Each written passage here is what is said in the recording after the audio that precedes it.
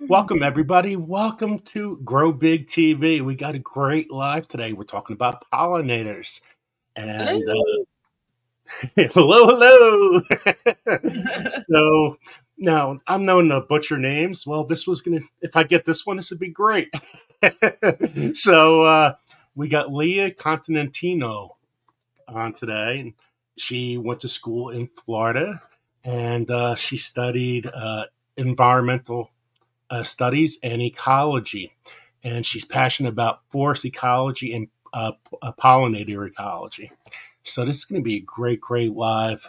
A lot of people don't talk about pollinators, but it's bees and the butterflies and getting more bounty harvests. What you're growing, it's so important.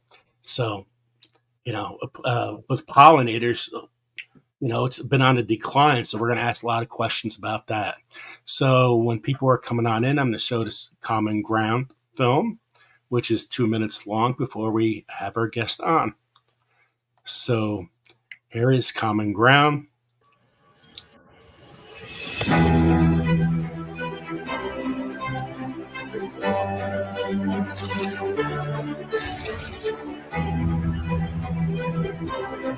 A new documentary is launching a movement to change our farming practices and restore our soil. I'm excited to share with you all Common Ground. This is the single most important story of our lifetime. Now we have the ability to literally stop climate change in its tracks within less than a generation. This film actually proposes a solution. They could actually bring the entire planet to carbon neutral. This is a crazy concept. This is insane. Common Ground needs to be seen in the White House. We couldn't not make a second film after Kiss the Ground. I mean, it was a runaway success. The film is a love letter to our children, all about how we can save their future, but also make sure that the world is thriving for all future generations. We have to come together and find common ground for common good.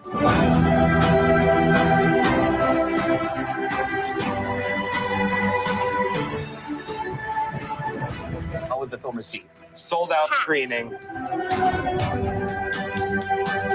It's probably one of the most important films you can see this year. Go watch Common Ground. Best movie of the year. It is a movie of our time and the next generations to come. This movement is catching on like wildfire. What should I do next?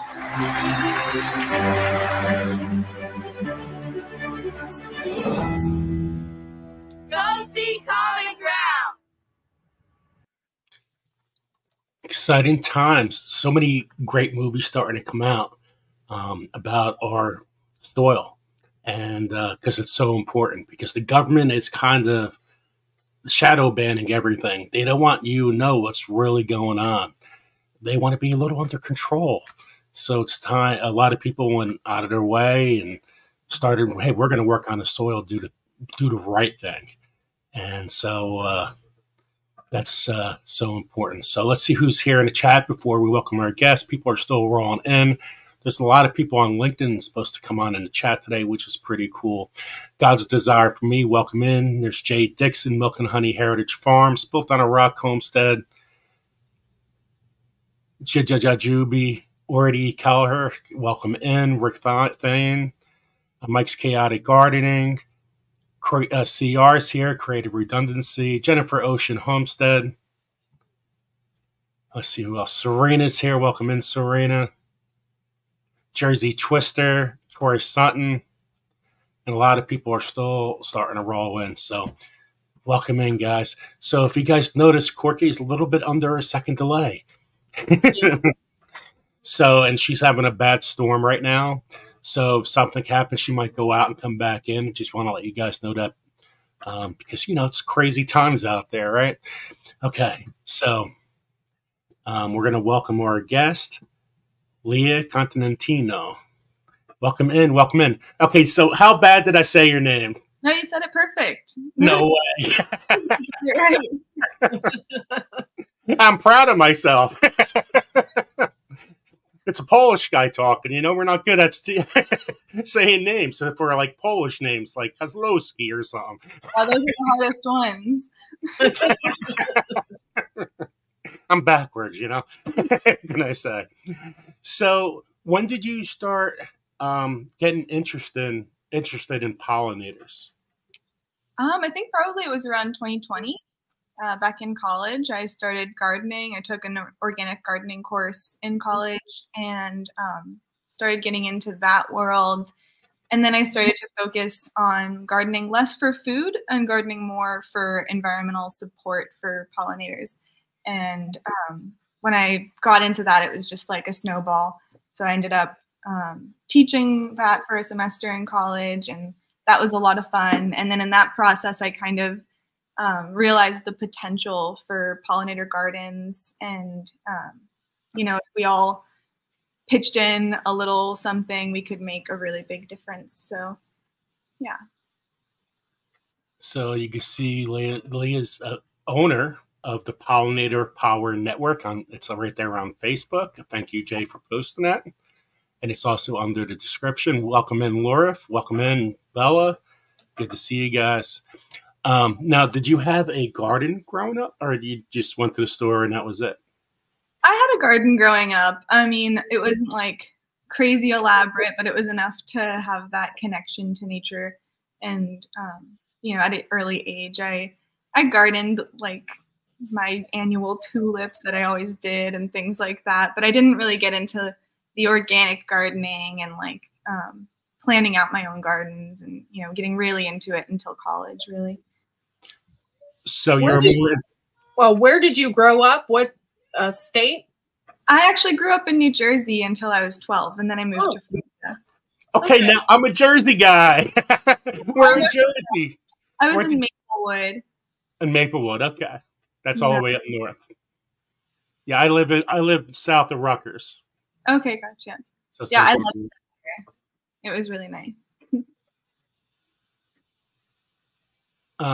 Jersey Twister, we did get that, by the way, just to answer that question. I can't believe I didn't know you were from Jersey. That's great. That was awesome. All over the place. Now, did you, was it just flowers or did you grow vegetables too?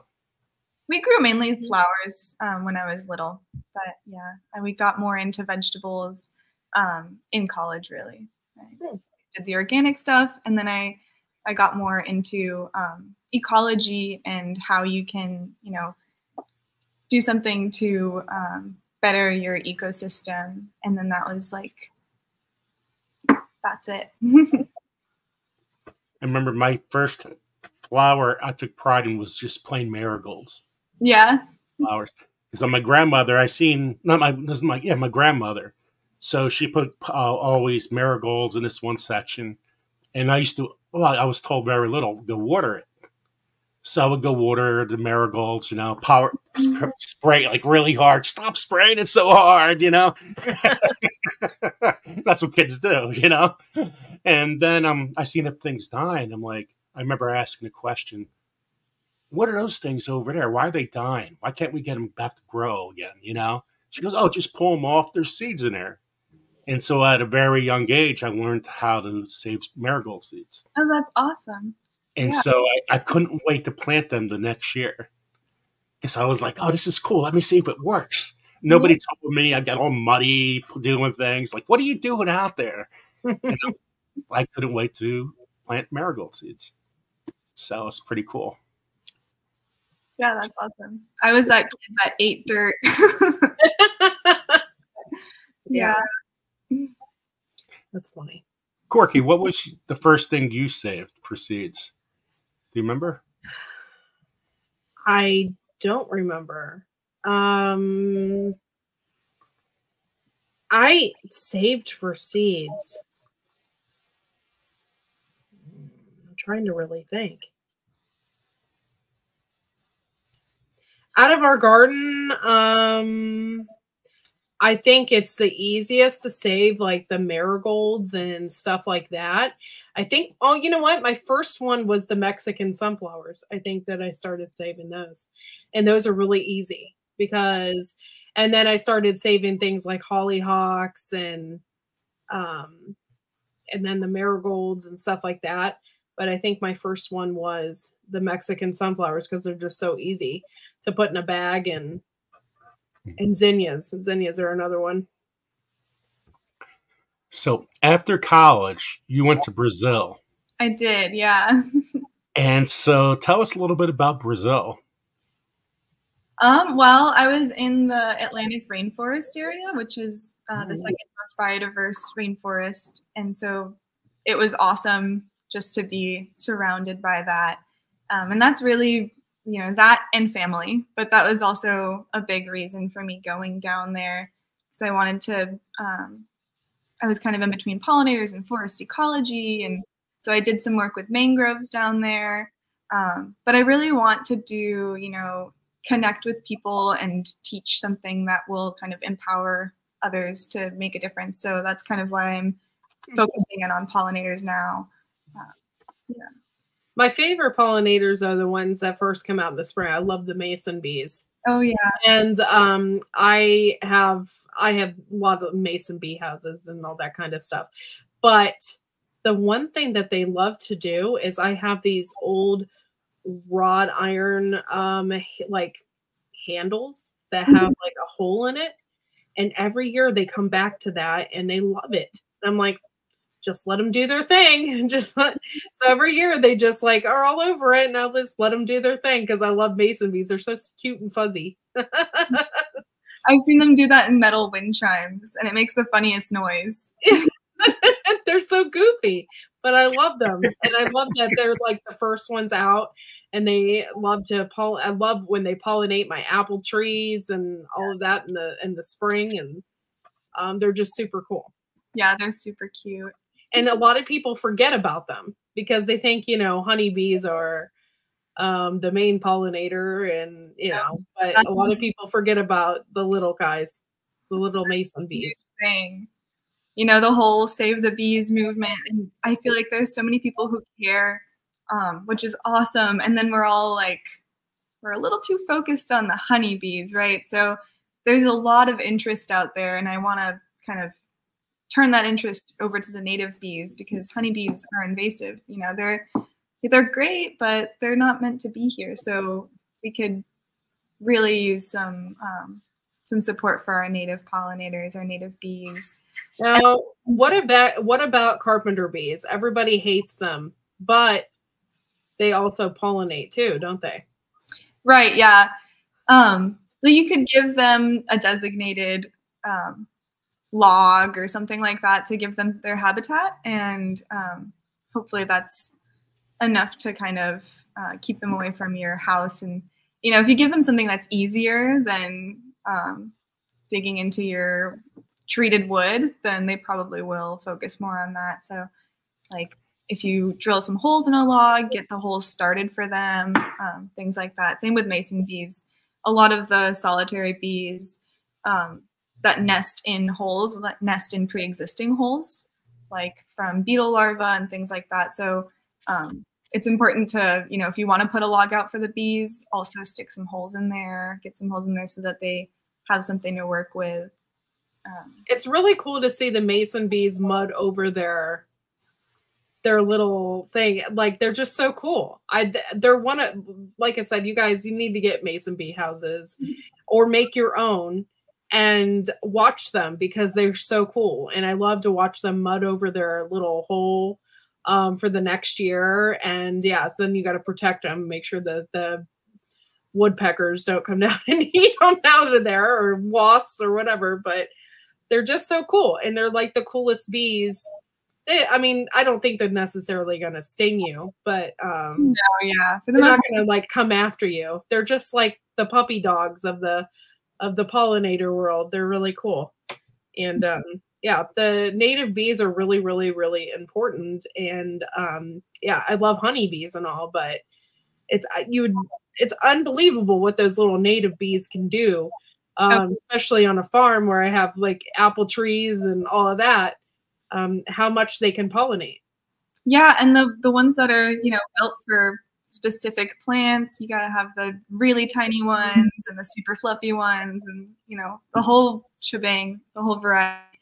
I mean, if you've got like blueberries or tomatoes, you're gonna want something that'll buzz pollinate, right? Rather than a honeybee isn't gonna be able to pollinate your squash, your tomatoes, things like that. You're gonna want to support your bumblebees and mason bees and things that have a little more buzz.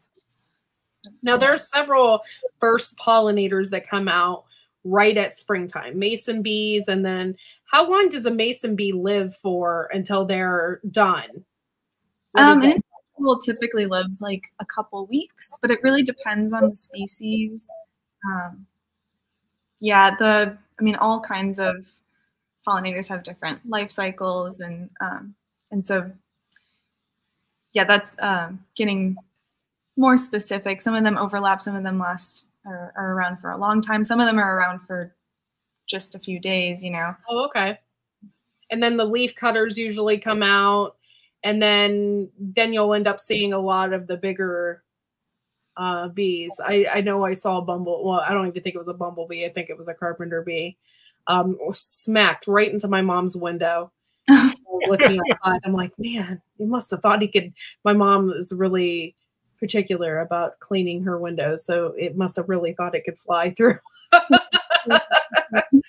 But yeah, I thought that was kind of funny. I'm like, well, bees are out already.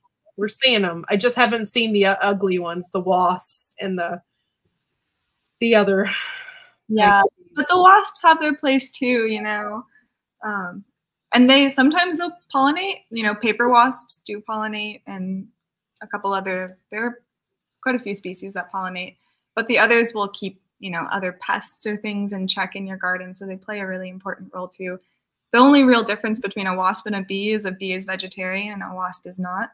So they all come from the same line, the same descendants, and then at some point, bees discovered pollen and started using that as their protein source, and wasps continued with insects and soft-bodied insects and caterpillars, things like that. So that's probably the same as yellow jackets as well. And I noticed that one year I had yellow jackets like all over my raspberry bushes, just eating them. Yeah, the raspberries, and I was so mad. Nothing I could do about it. So that's probably the same for them as well. They will just eat and not pollinate as much.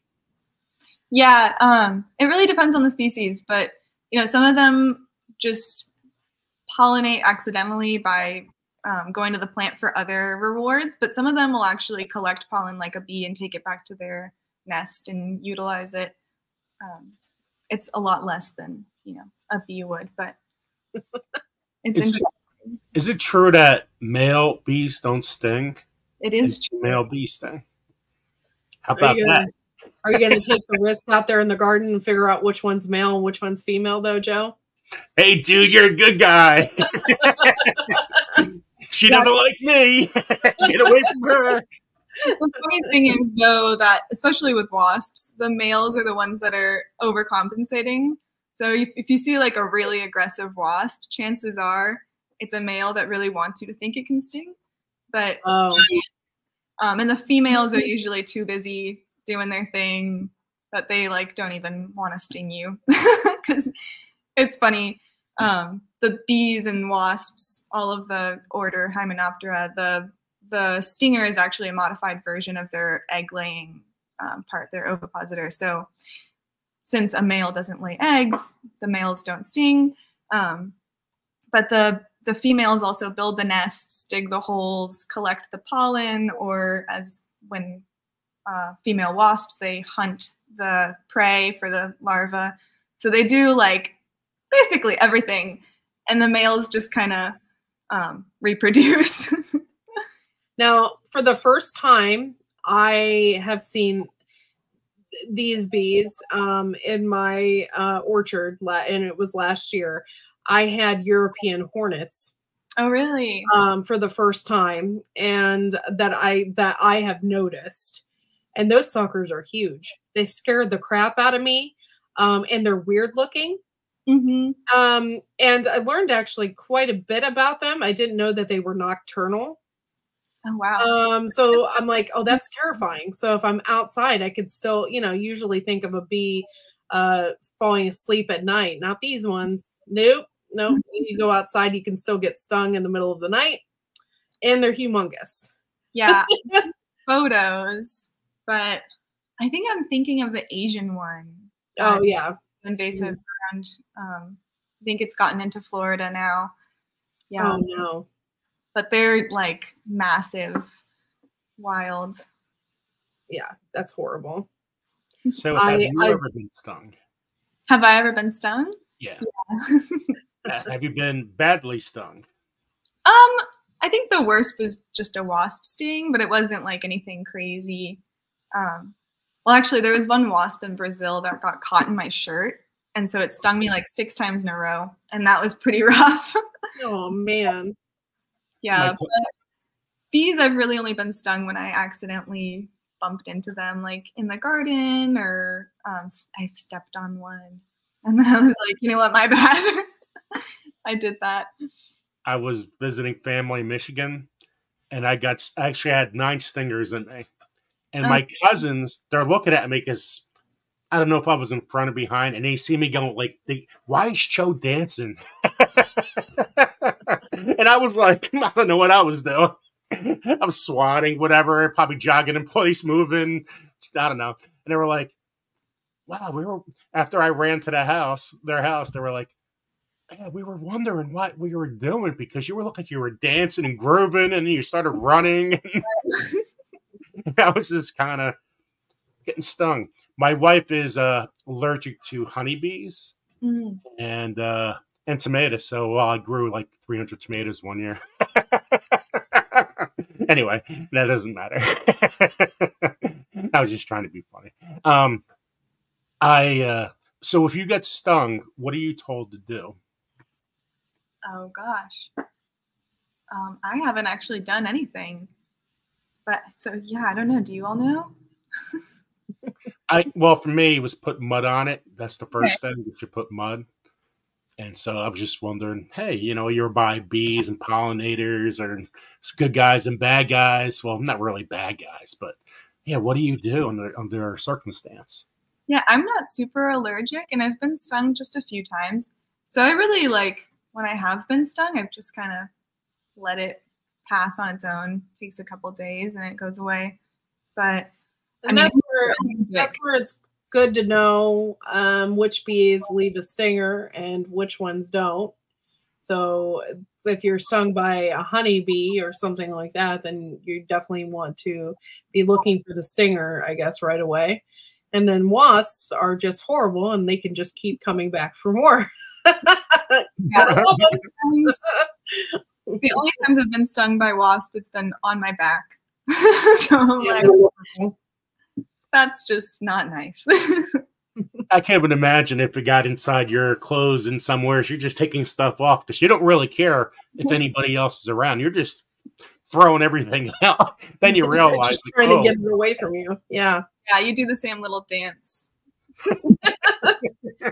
So when you're planting in your garden, what are the top, I guess we'll just say the top 5 plants that you want to plant in your garden that will attract pollinators?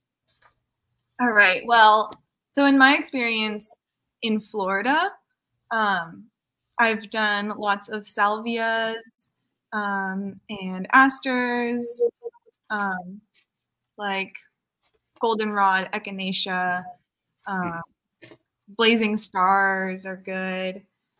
But really, any native flower is gonna attract someone. So it's like there's no real way to mess it up, as long as you're sticking with native plants and that's really the number 1 rule. Native plants, and stay away from cultivars that are too modified. Like double flowers usually are really hard for pollinators to find the pollen source, or things that have very different colors from the original variety. So as long as you can plant native and try to stick as much as you can to like the original native variety of plants, then you'll attract someone, you're going to benefit someone, and you're going to provide benefits to your ecosystem. So it's easy. It's simple. I was told that to attract pollinators, you can also take a sugar water and spray that on the flowers as well. I've never done it because I was always afraid that I would attract other things like ants. Yeah, I personally wouldn't do it. I mean, I'm not sure. I haven't seen very much on that, but just thinking about it, it sounds like it could be confusing. So, you know, if they're looking for a nectar source, especially like pollinators that can taste with their feet, you know, if they land, then they're going to feel that, they're going to taste that sugar water, and that could get confusing if they're using that taste receptor to try to find the nectar source of a flower. Okay. You know, say they're on a leaf and they're looking for pollen, and then that's confusing. But I think, you know, keep it natural, and that's the best way to support them, because if you want to support them with some kind of like water, that's totally recommended. And then I would make a puddling area, which is just a shallow dish, or literally just make a puddle. You're mimicking a puddle, so you're going to want some dirt in there, some rocks. Rocks are good so that they can land on something and not drown. And the dirt is good because it'll provide minerals. If you want to throw a little bit of salt in there, that's good for them. Or if you want to cut a piece of fruit and like leave a slice of apple or a slice of orange, that's also good. Yeah. Okay. So what are some of the other perennials you like? If you had a garden, what are some of your favorite perennials you like to grow? So perennials, I grew a lot of necklace pod, and not necessarily perennials, but any annual that'll reseed itself is really nice. Lots of native plants reseed really easily, and then that's why we consider them weeds. But really, that if you want something that shows up every year and it reseeds, then that's awesome. But yeah, there's lots of shrubs too and trees that are good for pollinators. So like oak trees host more caterpillar species than any other species. And that's like, you know, something that'll last you forever. Just do it once. And shrubs like bushes, like down here in Florida, firebush is awesome. And then like vining perennials, I love coral honeysuckle. I would stay away from trumpet vine. I've seen a couple people mentioning trumpet vine as a pollinator plant for hummingbirds. It does attract hummingbirds. It is native, but it is so hard to weed out of your garden once you've got it in there. I had that, and it was like a full-time thing. It's very invasive. Yeah. And then coral honeysuckle does an awesome job, and it's like super similar, but it doesn't go everywhere, go crazy. Yeah, off the top of my head, like ironweed is really good. Yeah, lantanas, native lantanas are really good. Okay. So I've been giving out a lot of seeds and stuff like that. So I've been using a lot of flowers such as bee balm, hollyhocks, hyssop, mint, fox, lupin, lavender, butterfly weed, black-eyed Susan. We've been giving those out for the last couple of months, which is pretty awesome. Yeah. So for the people here, you know what? If you look at the environment, everybody wants to get away from bees. Have you noticed that too? I mean, not in my bubble. Yeah. But have you noticed the general public, like, hey, let's get away from bees. Let's grow plants a different way, so we don't have to worry about getting stung anymore. That's what seems to be a big thing outside of gardening. It's a lot of work, though. You know, and they do that work for free. Yes, yes. Yeah, I can't imagine somebody actually saying that. Is that a real thing? That is a real thing. That's the closer you go to cities, especially, which is insane. Especially like in areas where agriculture depends on bees to be shipped in and things like that, where it's costly. And then, if you were to focus a little on building hedge crops or things like that to boost native pollinator populations, then they will come to you for free. And building habitat that, you want them to be residents and not just visitors. So you want to build not only nectar sources, but habitat really for them to nest and for them to reproduce and be there and be, established. But it's not just bees too. So that's also a big thing. We think of pollinators, we think of bees and butterflies, but beetles are super important. Moths are super important. Even ants pollinate sometimes, and in different places, like down here, we have a lot of hummingbirds. We actually have in Florida, South Florida, we have a non-migratory population of hummingbirds. So okay, year round. But the whole North America's got hummingbirds. Depending on the right time of year, you'll have them. But yeah, so it's just all shapes and sizes, right? So we think about such a small box when we think of the pollinators. And normally, if you see a beetle in your garden, you might not think that it's doing much, but they do actually pollinate quite a bit. And they're actually the first, as far as we know from like archaeological sources, they're the first documented pollinators to evolve. So that's interesting. Wow. I didn't know that. Yeah, and they have like crazy ancient relationships with other really, really old plants like magnolias and pawpaws are pollinated by beetles. Wow, I didn't know that. Yeah. That's crazy. I just planted a bunch of pawpaws a year ago. So yeah, that's exciting. I didn't know that. And I think pawpaws, I feel like I saw something recently with hand pollination, and I thought, maybe that's a plant that people are struggling to see it get pollinated. So yeah, beetles are important. And a good way to support your beetles is the soil, right? So you guys talk about soil a lot. And a lot of beetles will spend their larval stage in the soil and have like a really big difference between their larval stage and their adult stage. So sometimes they're totally carnivorous during their larval stage and then just eat pollen during their adult stage. And then, they need totally different environments. And so they'll overwinter in the ground. So tilling and things like that will harm beetle populations. So you want to like leave some leaf piles and things like that to accommodate them. And I saw my very first ladybug today. Awesome. Very strange, and it was very fat and big. I was surprised. So I put it in I have like a cold frame. So I hurried up and put it in there. I said, you have fun in my lettuce. And then another thing is I haven't had them yet, but they're horrible, are cucumber bugs. But are cucumber bugs also pollinators? Because they're a beetle?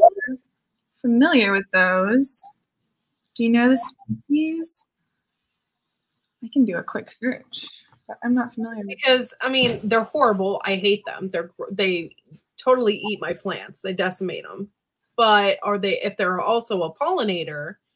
There are some overlaps. Like a catch-22. Yeah, there are some overlaps with beetles that we consider pests and beetles that are pollinators. And then that all kind of goes into the, who are you gardening for? Are you gardening for your food or are you gardening for your wildlife?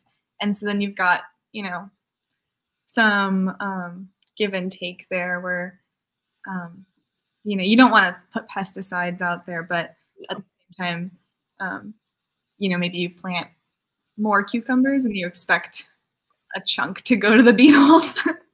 And then just overplant. That's always been my motto anyway, is I overplant, because if I didn't, I wouldn't have any peas right now because my turkey would have eaten them all. So, yeah, so that is, so just overplant and just expect a portion of it to go to the bugs. Yeah, so then it's not a loss. It's just expected.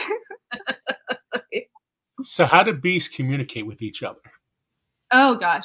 Well, that's dependent on the bee, I guess, because also not the majority of bees in North America are not social. But you know, the honeybees have that whole famous waggle dance thing. But you know, lots of chemical communication, and then they do a whole gesture thing that works. But I'm all about the dancing. But 90% of North American bees are solitary. So there's not too much communication in those groups, other than, you know, communication for reproduction. And that can be really interesting too with more specialist bees versus a generalist bee. If you've ever seen like a male bee that just sits on a flower all day, that's a male bee that's waiting for the specialist female to go visit that flower because he knows that's like the meeting point. You know, if he can find that flower, then he'll find a lady. That is funny because I've seen that with bumblebees a lot. And I've always wondered, I'm like, are they just being lazy or are they just taking a rest? No, they're just waiting for that times.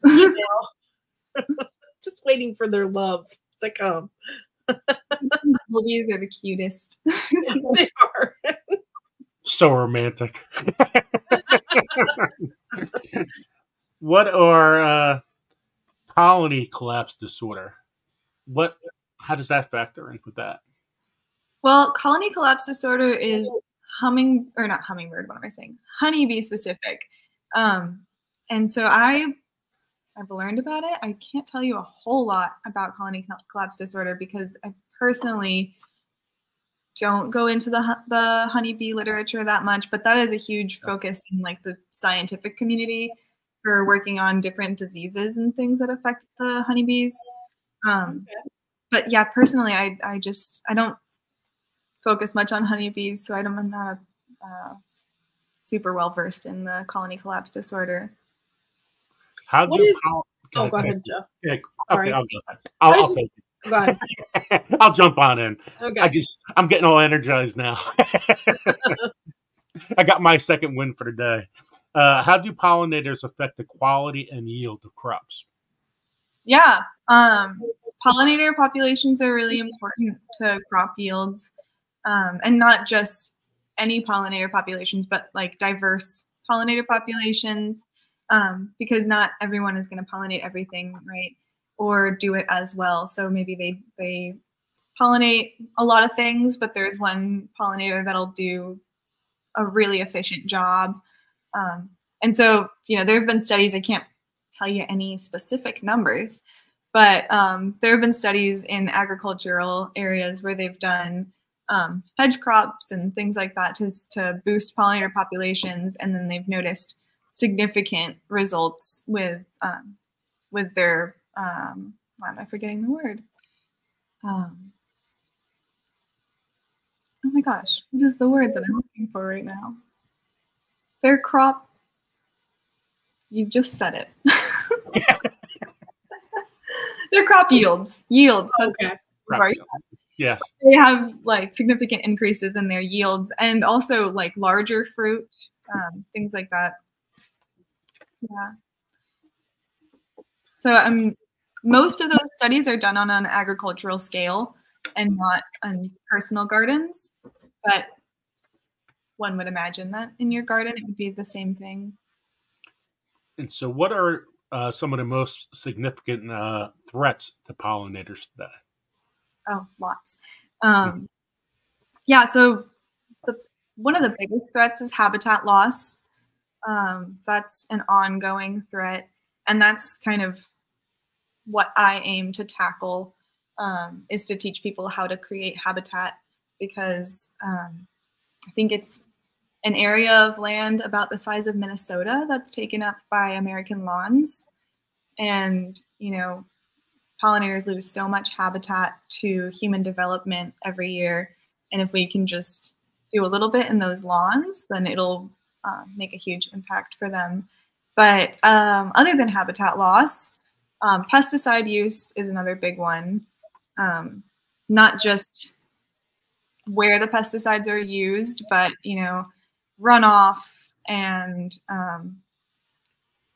permeating into the soil and things like that. It really spreads to more than just areas where pesticides are used. Yeah, it's not just the bees, it's the beetles and everything else that are in the ground as well. Yeah, and now, you know, in streams and rivers and things like that, there's trace amounts of pesticides being found. So it's really spreading around. And then pesticide use, habitat loss, climate change is another one, just where their habitats are changing, right? So changing temperatures can lead to passing a threshold that they can tolerate. And then unfortunately, they either have to kind of migrate to new habitat that has the right temperatures for them, or if they can't adapt quickly enough, then they end up struggling. But, you know, that's one of the ones that's a little, I'm not going to say out of our hands, but out of,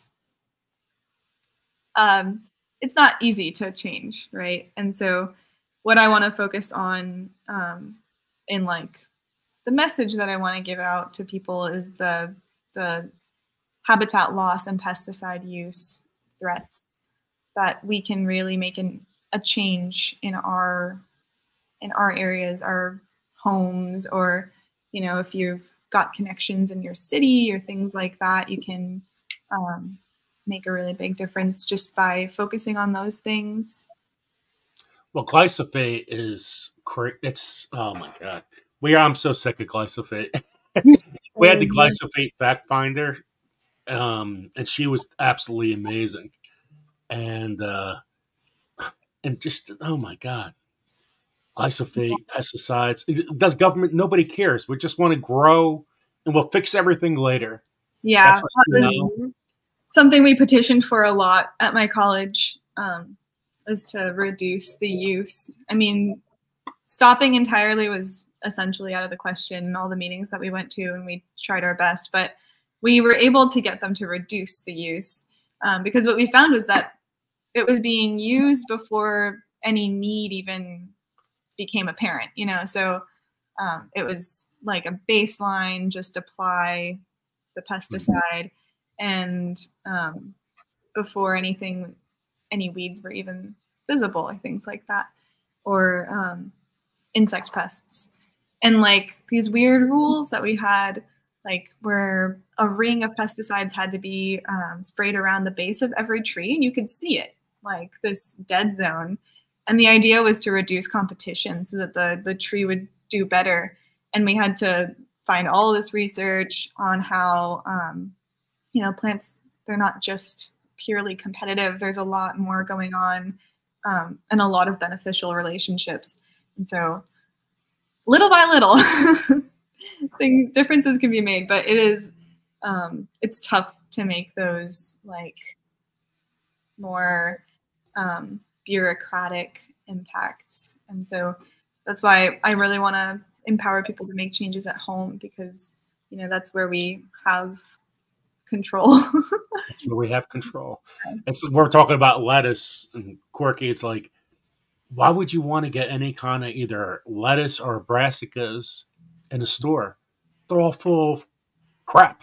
Yeah, that's a lot of the main reason why I don't buy lettuce from the store, and I don't get it out anywhere unless I grow it myself, mainly because I don't want to die. Because there's been so many people dying just from romaine lettuce. Like they get it in the store and it's not washed, or there's something going on with it. And there's been, I know one year specifically, there was a huge recall on all the romaine lettuce. And it's like, I worked at a restaurant that year, actually. With salads. And I remember that recall. Yeah. Yeah, it's horrible. And it's like, I might as well just grow it myself. lettuce is super easy even to grow inside. So just grow it yourself and make your own salads. So, yeah.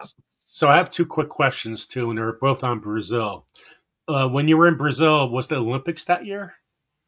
No, not while I was there. I moved down there 2 years ago. And what do you see as a difference between Brazil and the U.S. with growing their own plants, any kind of plants?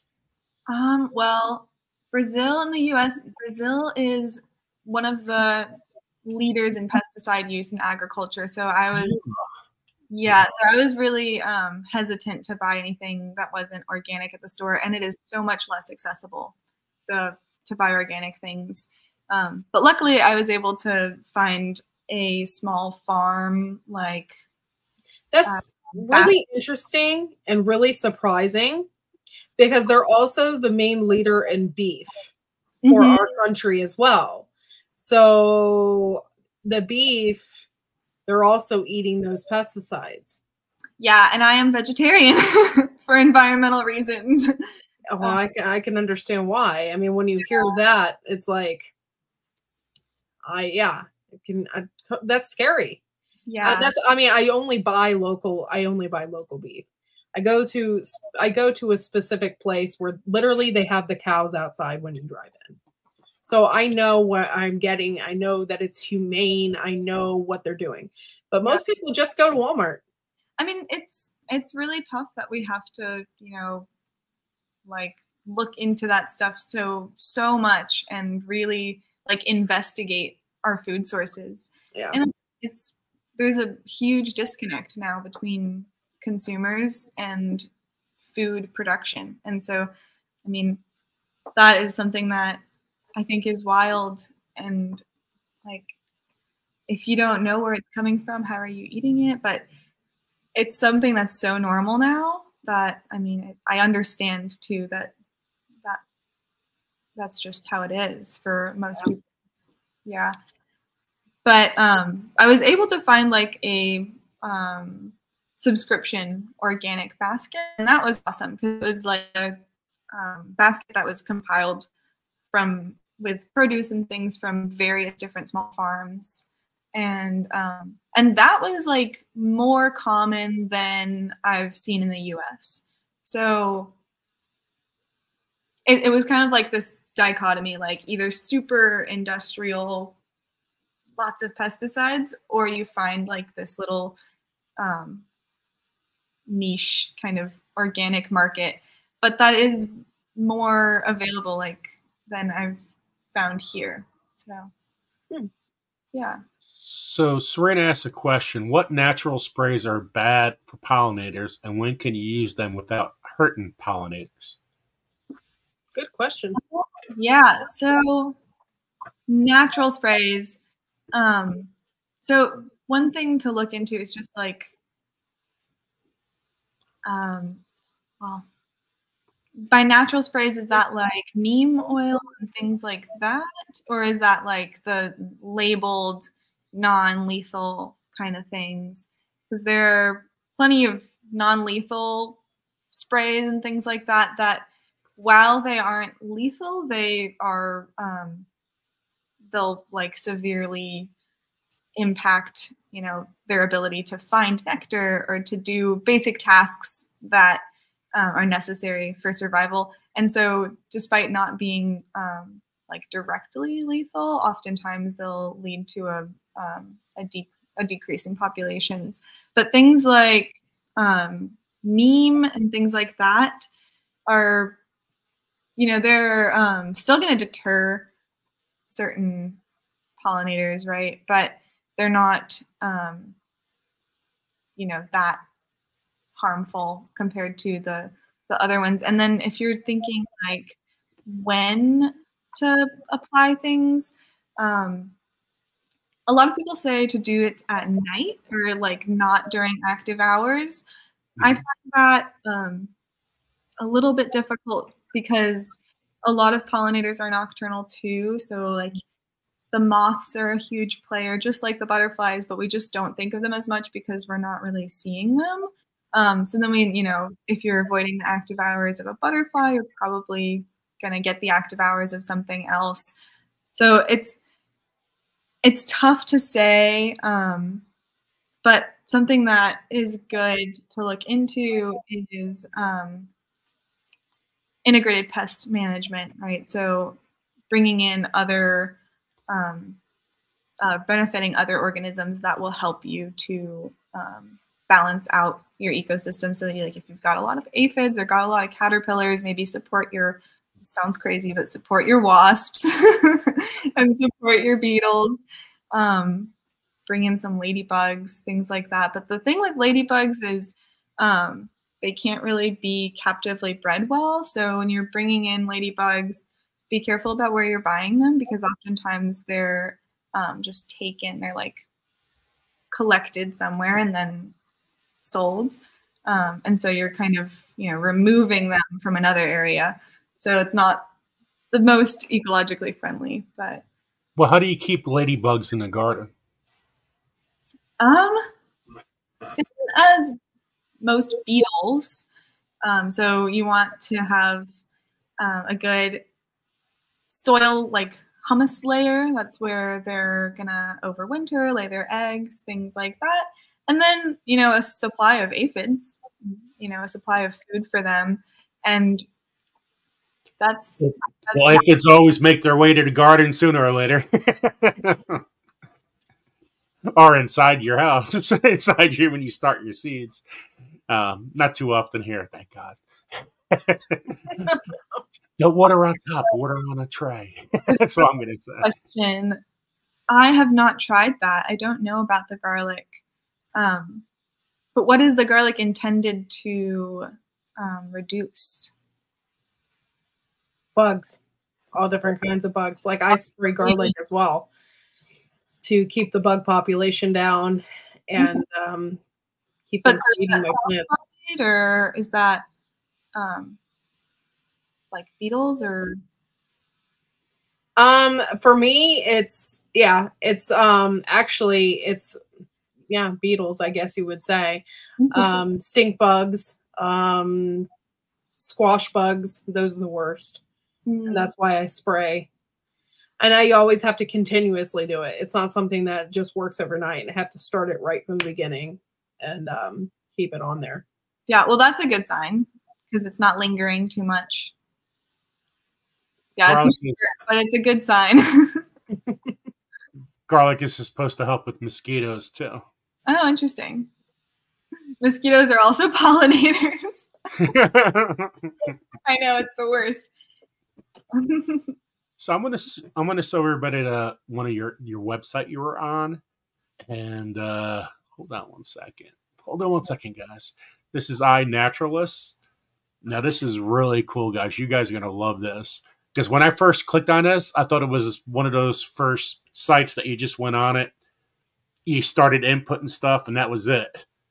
Then I realized this level to the left, the observations, species, identifications.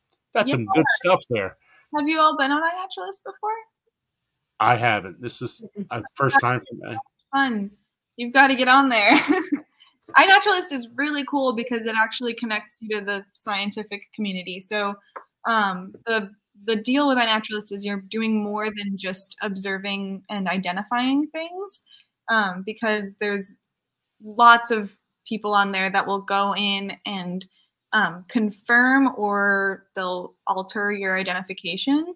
So it'll help you. You're not necessarily always going to identify something to the species level your first time posting it. But then, a couple hours later, or maybe the next day, someone will come in and it'll be like, I don't know, you're looking at a bug, and then an entomologist will come in and look at it and say, hey, this is this bug.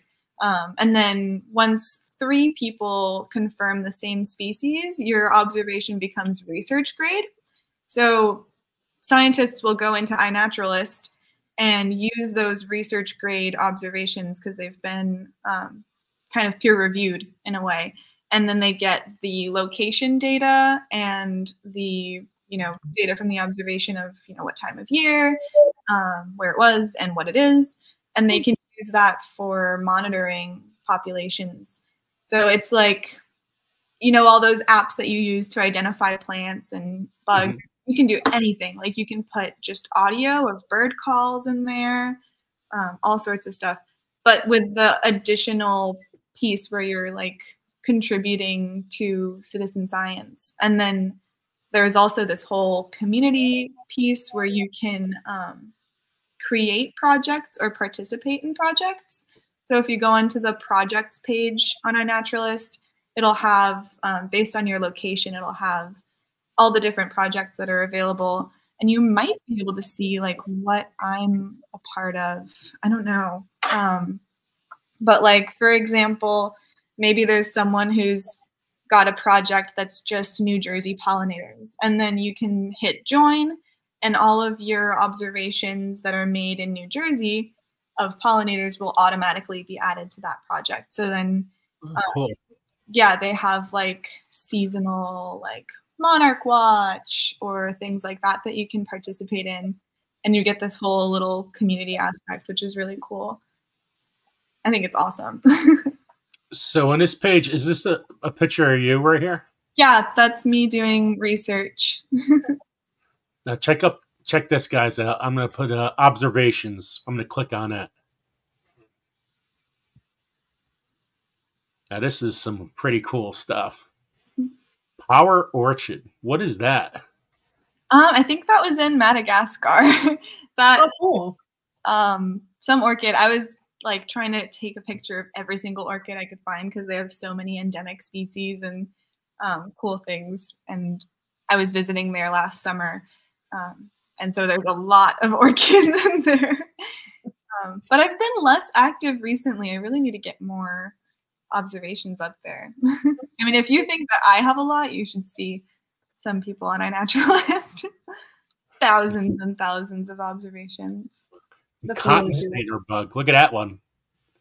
I mean, you know this is great about having like a camera or your phone in the garden. Well, yeah. You're like, what is that? I've never seen that before. You'll really use up your memory quickly. My phone is just full of this. Wow. It's see what else. Look, you got cramp balls. Let's click on cramp balls. Where was that? That's Madagascar. Okay. I was trying to do a lot of mushrooms there too. Lots of fungi. I really like taking photos of mushrooms. I don't know much about them, but I think they're super cool to photograph. Well, I do that too. Especially if I'm in the woods or something, I see something really weird. Yeah. Like I want to take a picture of that. I had this one where I took a picture and it looked like there was a hole in the tree and they had like these bright orangey looking weird mushrooms next to it. I'm like, oh my gosh, it looks like a fairy house or something. It was so cool looking. I had to take a picture of it. Very cool. Also in New Jersey, where are you? I'm not in New Jersey. I'm in Ohio. I'm in Northeast Ohio. Okay, very cool. I've never been. Yeah, well, I mean, there's not a whole lot here, but as far as species-wise, there's probably some cool things to look at. So you should come up sometime. Northeast. What is this? I am an hour south of Cleveland. So okay. Oh, this is a really cool one too, right here. Not lumpy over here to the left. This one I can't pronounce. Yeah, I can't remember what that was. It was like the base of a tree, and I want to say it was some reproductive thing of the tree, but it was like looked like it was growing out of the ground, but it was actually part of the tree. Super wild. It looks like have you guys ever seen bear corn? No. Have you court? Northeast. I never heard of it. No. If you're ever hiking and it looks like there's corn, like an old cob of corn on the ground, it's like this plant. I think it's a plant, not a mushroom. I think it's a parasitic plant that grows on the roots of, I can't remember what trees, but in Kentucky, there was a lot of it. That's where I was doing the research in that photo. I was doing research on American chestnuts in Kentucky. you know, there's only been like 3% of mushrooms that have been identified. I believe that was what it was. Yeah, the world of mushrooms is crazy. This is really cool. Entangled. Onesia rosea or something. Huh. Looks like a little person, right? Yeah. With a crown and fun pants. I loved that one. What exactly is that? It's an orchid. Okay. Oh, we got more pictures here. Okay. Yeah. Orchids are so beautiful. Mm-hmm. Yeah, and there are some crazy pollinator orchid relationships. There's the do you guys know about the bee that uses the orchid flower oils as a perfume? No. That's very interesting.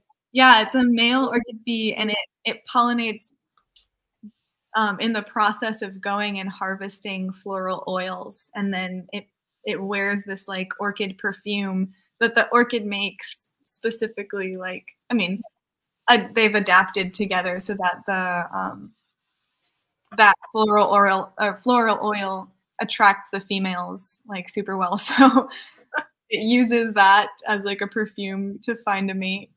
Yeah, and then there's the orchids that will trick the bees into thinking that it's a female bee. Like the orchid itself looks like a female bee, and then the orchid bee, the male, will go and try to mate with the flower, and that's how it gets pollinated. Look, the giant cicada. Now cicadas are all over the place now. This is a giant one. Look at the size of this sucker. Yeah, and it was beautiful. It's like holographic. Wow. I was like fangirling over that cicada. It was I don't like the shells that they leave behind. They look like aliens. I liked them when I was a kid. And what is long-waisted honey wasp? What is that? That's interesting. That was also Brazil. It's a social wasp that I found, and they were super cute. They were tiny. I'm fascinated by this stuff. This is. Check out the crab spider. That was like one of my prized observations. It's up on the right on the purple flower. Just past it. What? Where are you? Oh, right here. It's fine. It looks like a little stuffed animal. It does. Yeah. It's crazy.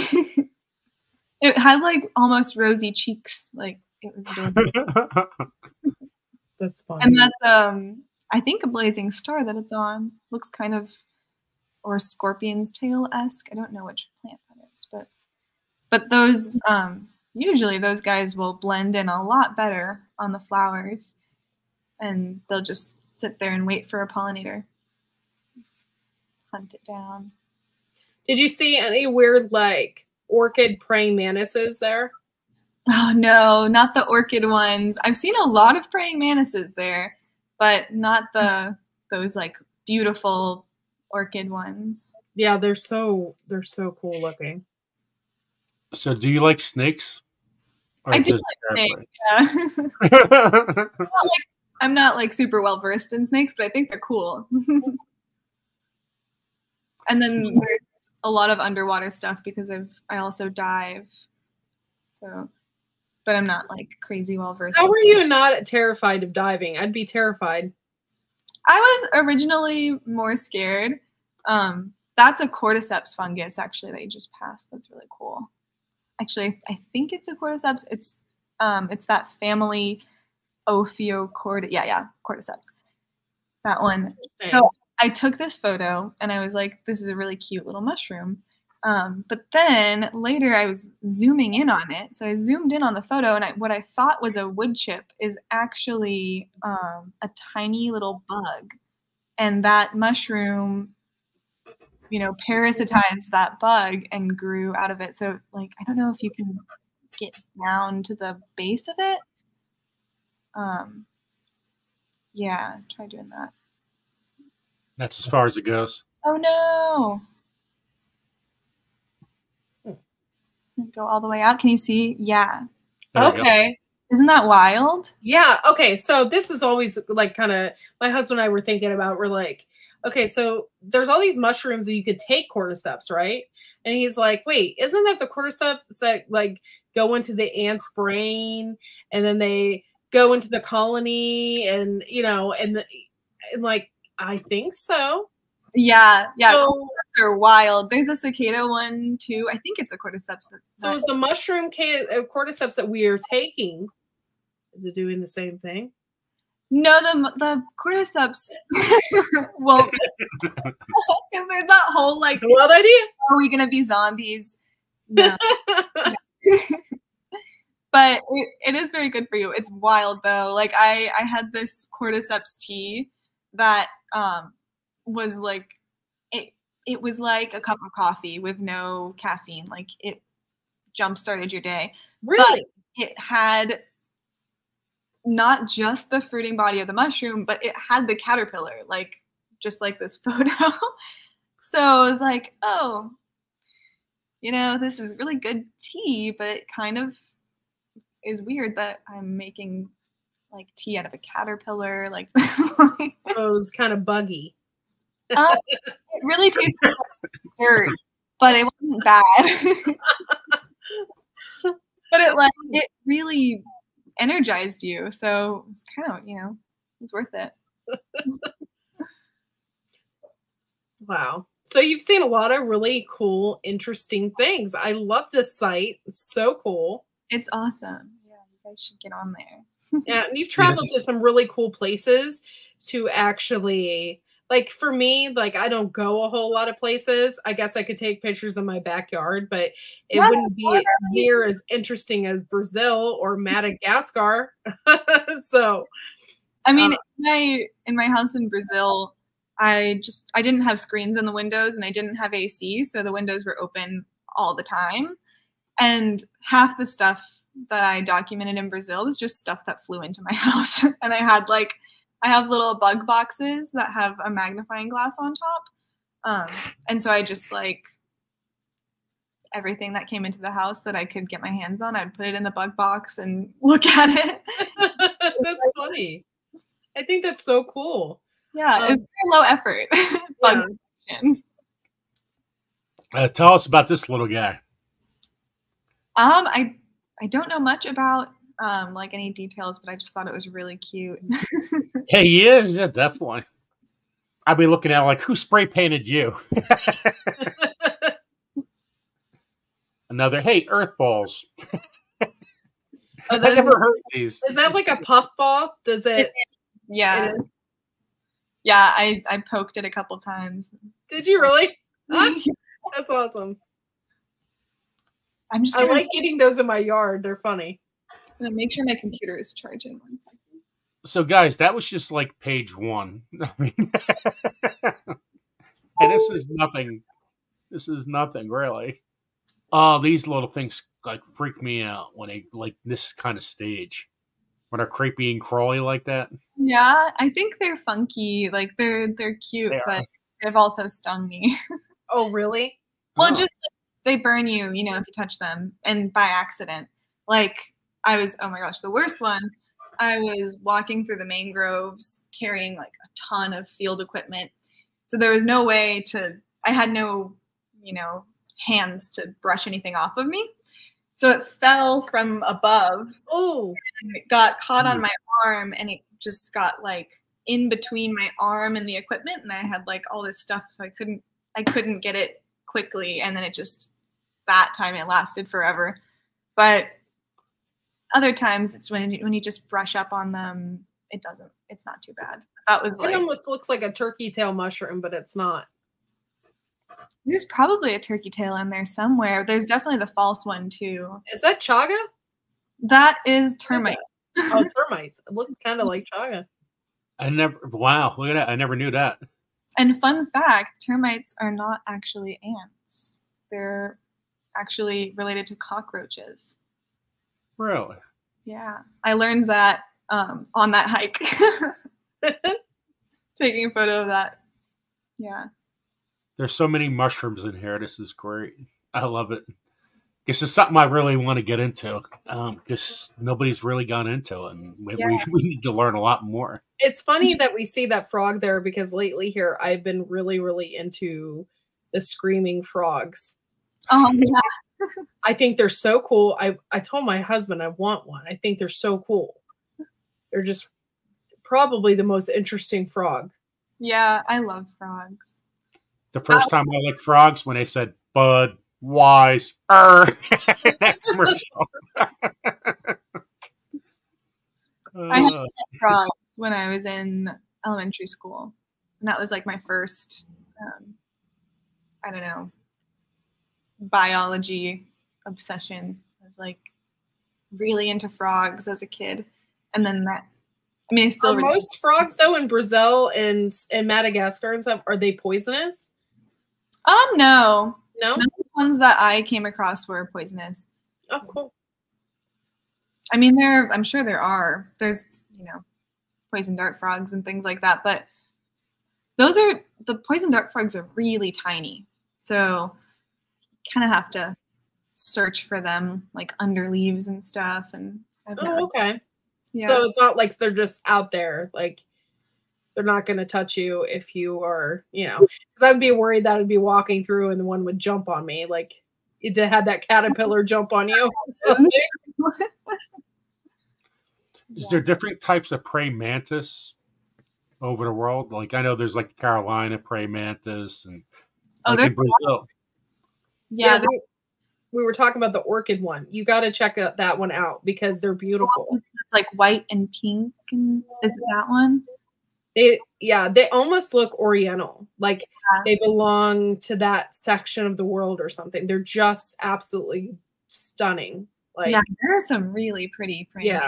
mantises. Usually the ones that would come into my house were either green or brown. But they're all really cool. There were I noticed that some of them had like a lot more wings. Like some of them were really like flyers, like they would fly away from you and stuff, and then others had really small wings and didn't really use them much. Go back up, Joe. Explain the clear mushrooms here. What are those? Which ones? The genus Roy. I'm sorry, it's so small I couldn't remember. Wormices or something. Yeah. Those. Not a huge explanation. I just thought they looked cool. They're really tiny. Oh. So, when they get really tiny, like the white is kind of translucent. But that's why they're not like large and clear. They're funky. I was experimenting with taking photos of small things. I would love to get into macro photography, but I just don't. I think that's super cool too. I love to take pictures of flowers in that mode. I have macro on my phone.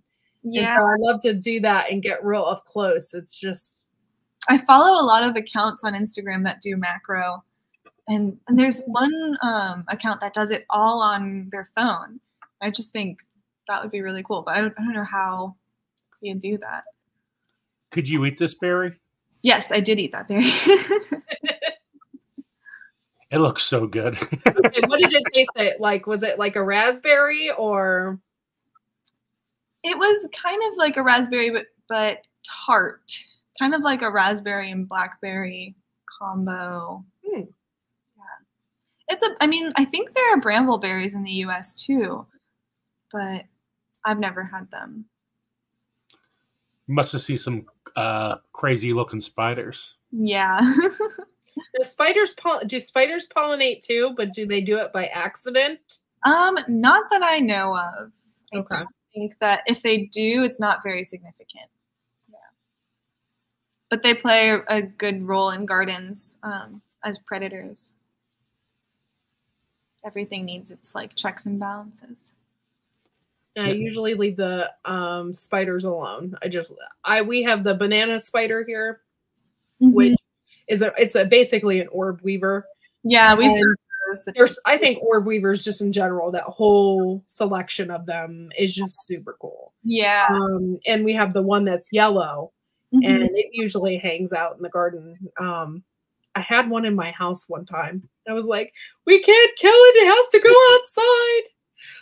Because they're just so cool. And we always get like the Halloween ones that are really weird looking right around October. And they're just super fascinating. I could look at them forever. And they always make the coolest webs. Yeah. So what do you think of the Chinese lanternfly?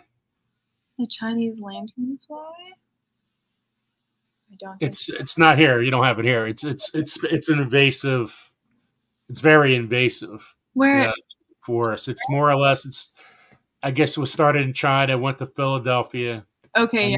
It's spread all over the Northeast. I guess we don't have it down here. Lucky. Probably not yet. You're familiar with it, yeah.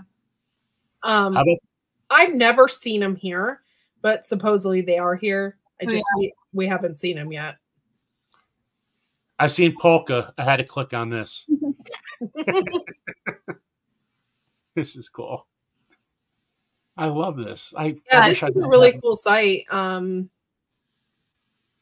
definitely want to do this. I always take pictures of my flowers and stuff like that. So and sometimes we call them bio blitzes. It's like a project will be opened for a specific period of time, and it's like, okay, now we're just gonna do, I don't know, spiders, and it's like everyone get in as many spiders as you can for 1 month, and then you can see like everything.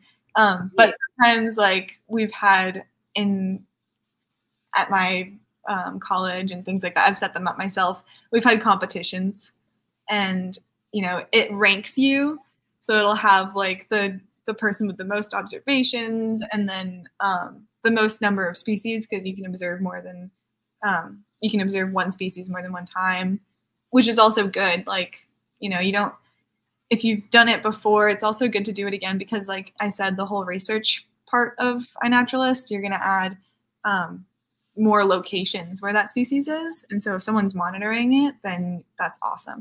But yeah, so you can set up bio blitzes and have people join them and be like, okay, let's say for 1 week, we're going to do butterflies, and whoever wins, I don't know, we get something special. Or like if you're doing it between friends, then you can set up something like whoever wins will buy us around or something. That's always good. Winner, winner, chicken dinner. When you're on these trips, do you stay in the woods too and camp, or is there a spot that? On this one, I didn't. This was actually a trip with my fiance's family, and so I was just along for the ride, and everything was scheduled by them. But usually, when I go on a trip, I like to camp. Like I've done West Virginia, and Colorado, and Oregon, and that was all camping. It's a lot of fun. Aw, that's a lemur. Yeah, and they're pollinators. Oh, really? I didn't know that. That's the world's largest pollinator. Now, how do they pollinate? Just by eating the fruit? No. So they actually drink nectar, and they pollinate a really specific. So they're like iconic Madagascar animals, right? And then the iconic Madagascar tree, or one of them, because there's also the baobabs, but one of them is the traveler's palm. And we have, a lot of landscapers use them here in Florida, so you may have actually seen them before, but they have these really hard calyxes like around their flowers, and only the lemurs can break them open to get to the nectar and the pollen inside. And then it's made so that the lemur has to like really get in there to get the nectar, and in the process it just gets pollen everywhere and goes to the next one. Yeah, that's really neat. That tail is amazing. Yeah, it's awesome. That is so long. See, I would have named every single time I seen an animal, I would have started naming them. Like, hey, that's Simply Jane. He looks like a Ted. He looks like a Ted. That's Ted, the lemur. And here's Billy.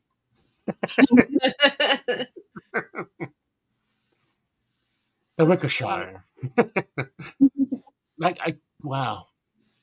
So those actually might be poisonous, but I saw them in a terrarium and I took a photo. So that one's cheating.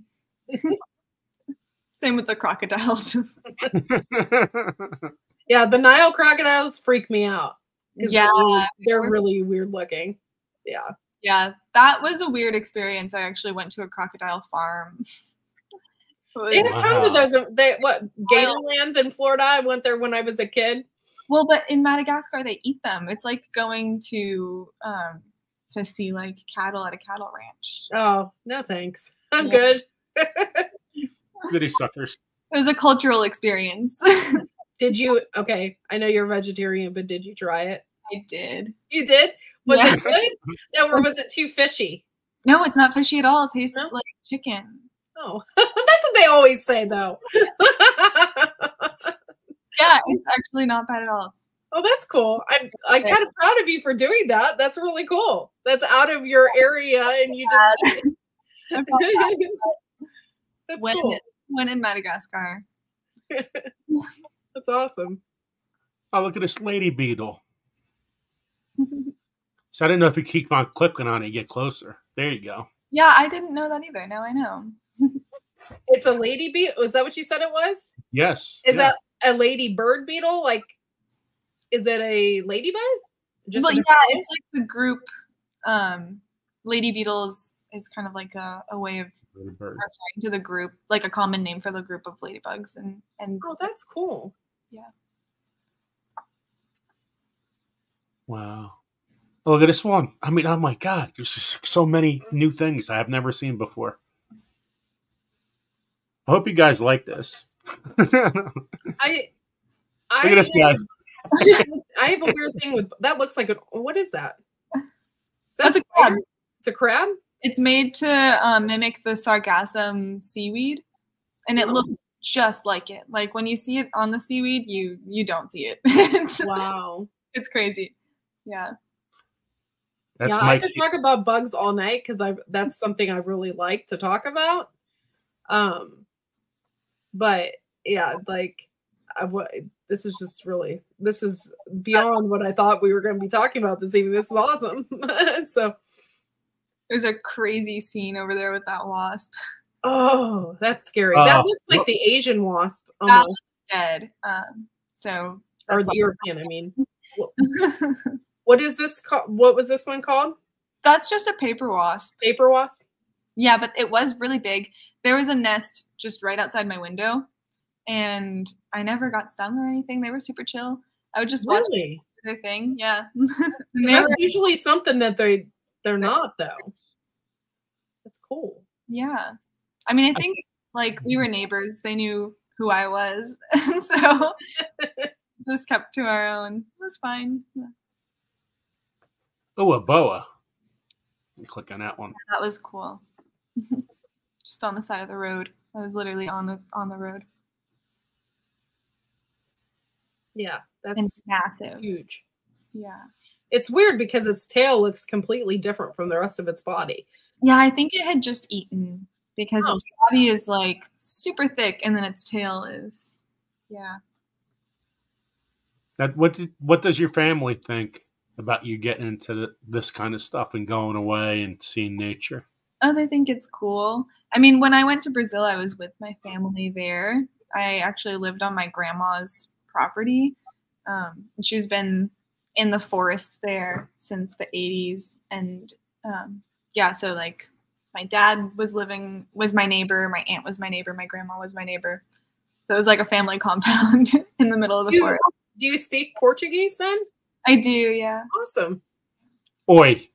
That's as much as I know. That's as much as I know. Oi.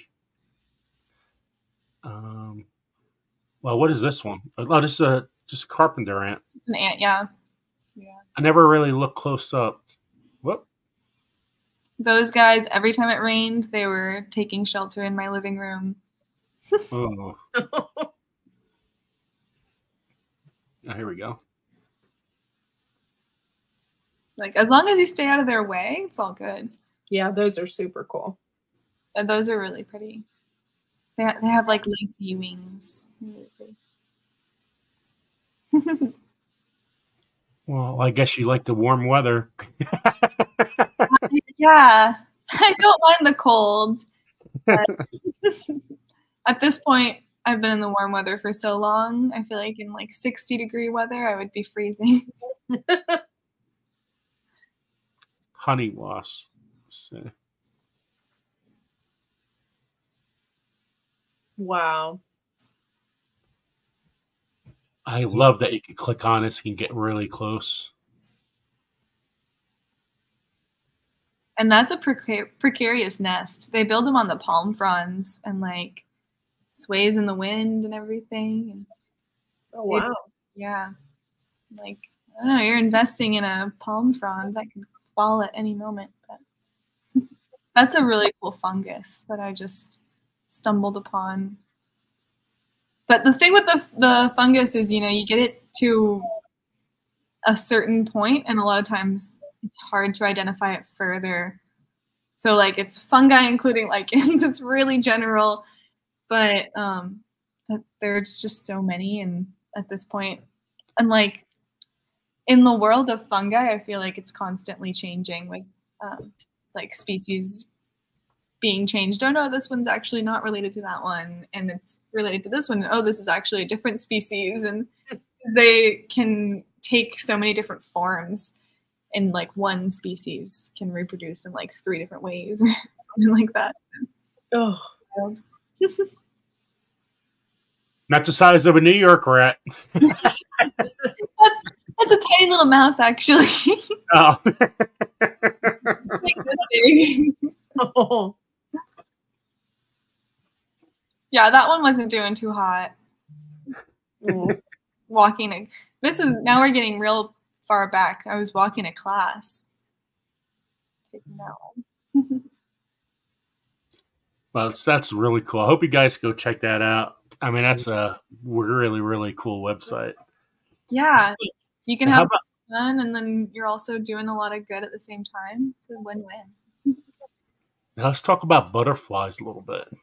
Sure. You know, the monarchs, because the monarchs are so important. What are some of the key factors to determine a butterfly's habitat preference?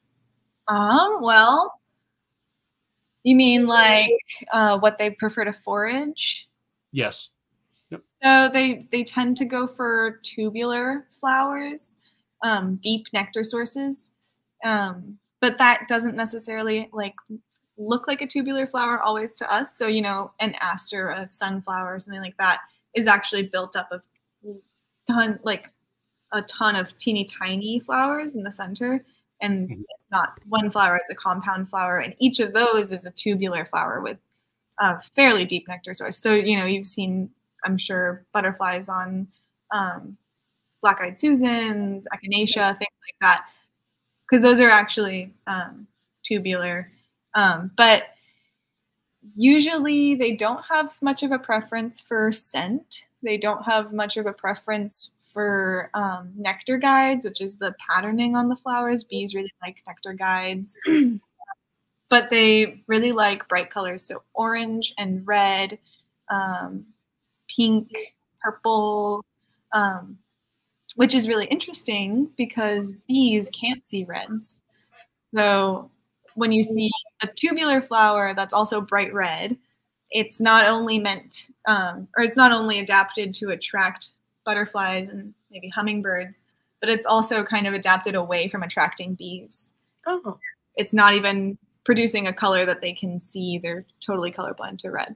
So yeah, tubular, bright red, orange. They usually like a landing pad, something to land on.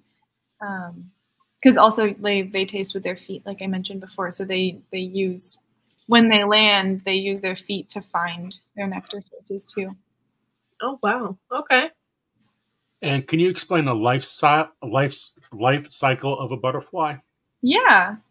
So they start as caterpillars, and there's not necessarily a specific season for that. They usually reproduce, you know, spring and summer more likely.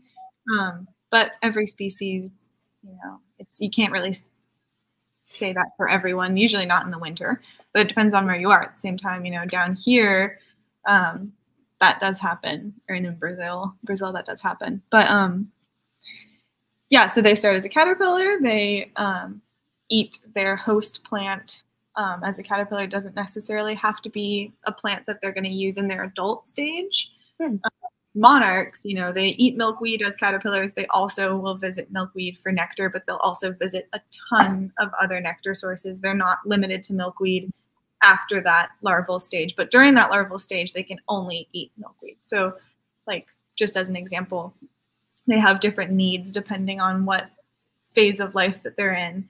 And so they will create their chrysalis, which is also where they differentiate from moths somewhat. So the chrysalis is actually part of their body.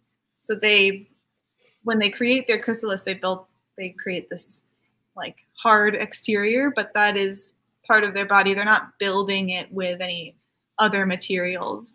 And a moth will typically create a cocoon with silk and sometimes use sticks or leaves or other materials in that process, whereas a butterfly uses its own cells. And then that process is wild, where they just totally like break down and then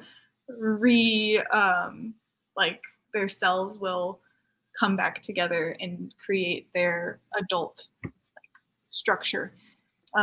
So that like can last, depends on the species, but a monarch, I'm pretty sure, is about a week to 2 weeks, if I'm not mistaken. It might be less than that. But then they emerge, and in their adult phase, they feed primarily on nectar, or they feed only on nectar, because they essentially have like a straw for a mouth, whereas their larval phase, they feed only on plant tissue. And then that's when they're, you know, doing all their pollinating. Yeah. So what are the biggest threats to the butterfly populations globally? Really similar to like the general pollinator threats: habitat loss, pesticide use, climate change depending on the species. But habitat loss and pesticide use are the main like hard hitters. Yeah. And how does climate change interfere with that, if their migration and breeding patterns? Well, so it depends on, you know, their migration. There aren't a ton of migratory butterflies that I've looked into, other than like I've gone deep diving into the monarchs. Monarch migrations are triggered by changes in light, so the day length. So it's not triggered by temperature or by flower forage availability. But, you know, changes in temperature could affect those seasonal changes in their life stages. So like environmental cues could change if they react to cues like changes in temperature. Or, and, you know, another big thing with climate change is extreme weather. So not necessarily temperature related, but I mean, overall, yes. But things like extreme weather events, hurricanes, fires, things like that can really impact not just butterflies in general. And I know monarchs have taken a couple of hits from like the wildfires and things like that, especially when they're migrating and, you know, hurricanes in the Gulf of Mexico area, things like that. They're making their way across. That's really difficult. And hurricane season is kind of overlapping with their fall migration, so that's difficult. So how do we protect them then? Well, the best thing that you can do is create habitat. So a big thing for, if we're talking monarchs, migratory butterflies, they're traveling long distances, they're using a lot of energy. And if they don't have the habitat available for them to like refuel and rest, then they're not going to make it. So they're flying across the whole continent. They can fly, you know, 3,000 miles in their migration. And that's one individual. They're really wild, actually. This is a tangent, but their fall migratory population or generation will live around 9 months, whereas their spring and summer generations live just a few weeks, which is super wild. But so that 9 month, the one that lives 9 months is the one that does the full migration either to Mexico, or if you're talking Western population, they go to California and then back up north before laying eggs for the next generation. But what you can do for them is really just have nectar sources and milkweed available, because that's what they need to refuel. They're gonna, drink the nectar for sugar, for energy, to keep going, to keep flying. But they also need to reproduce. To, their biggest issue is population decline. And so what we can do for them to help them increase populations is provide the milkweed for their caterpillars.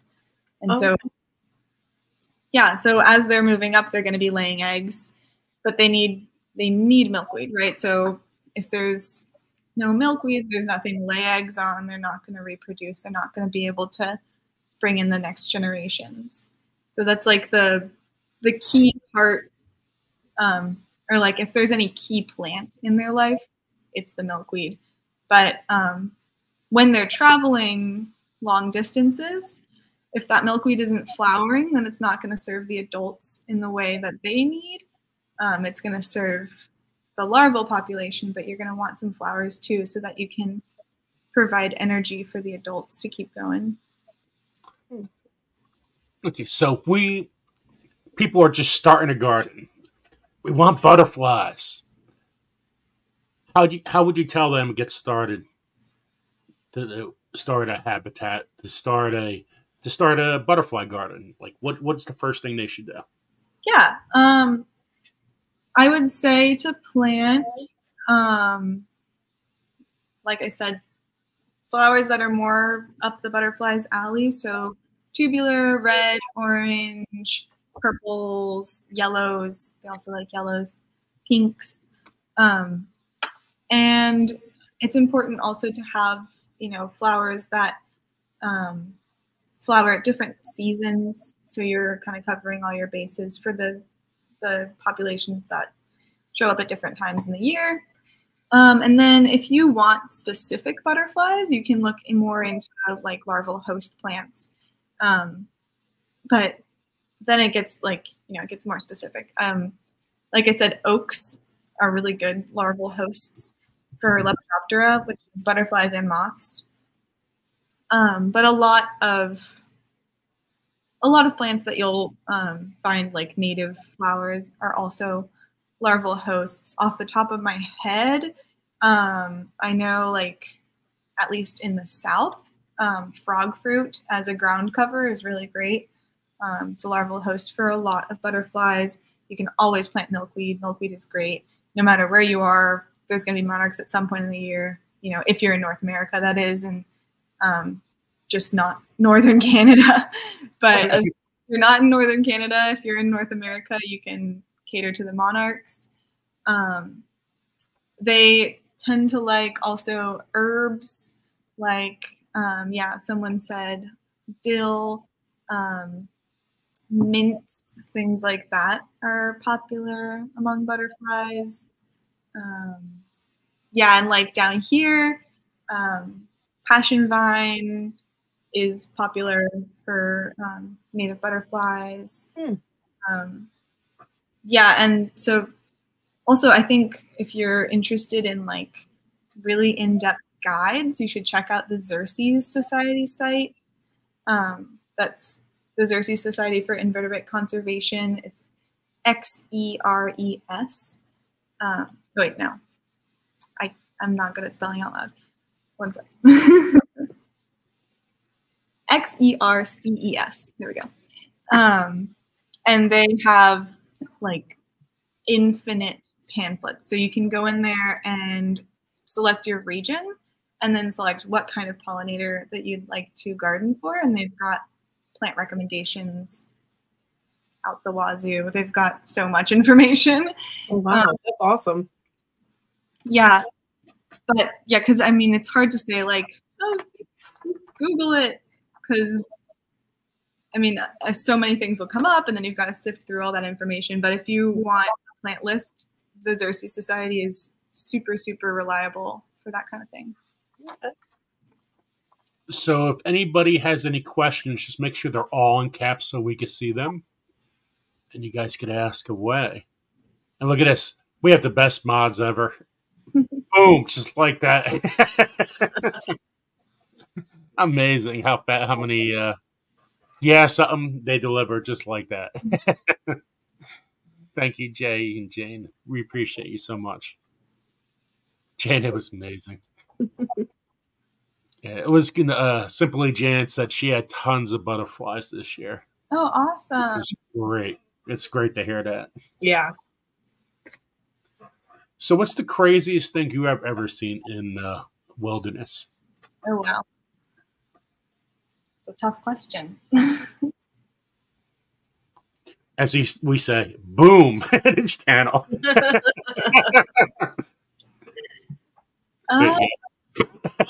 Craziest thing I've ever seen. Why is that so difficult to think of, like off the top of my head? I'm sure I've seen some crazy stuff.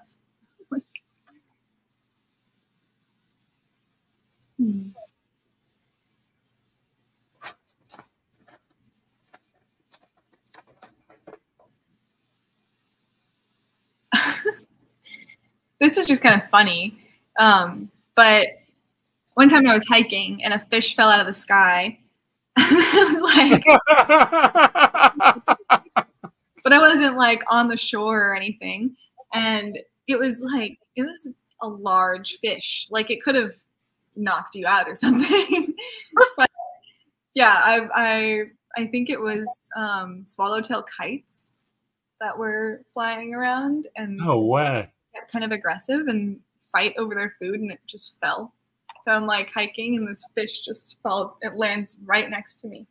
Okay, so the fish didn't fly. A bird brought it over.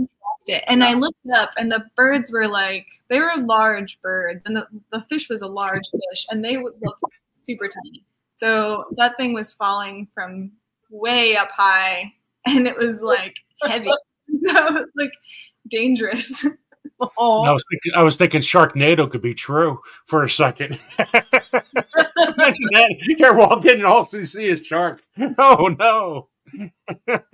I have seen a flying fish, though. Those are also pretty wild. Yeah. Well, they say those carp in the Mississippi are pretty wild, and they just jump right in your boat. Those are seriously dangerous. People like go out with helmets now. Yes, they do. It's on a boat. Sad though. They need to. I don't know what they're gonna do. It's a huge issue. But see, in New Jersey, the only thing we have to protect ourselves of is snookies. I'm not going to see any more of that. It's a Jersey Shore kind of thing. So, LP has a question. What projects are on the horizon and in the future? For me? Mm-hmm.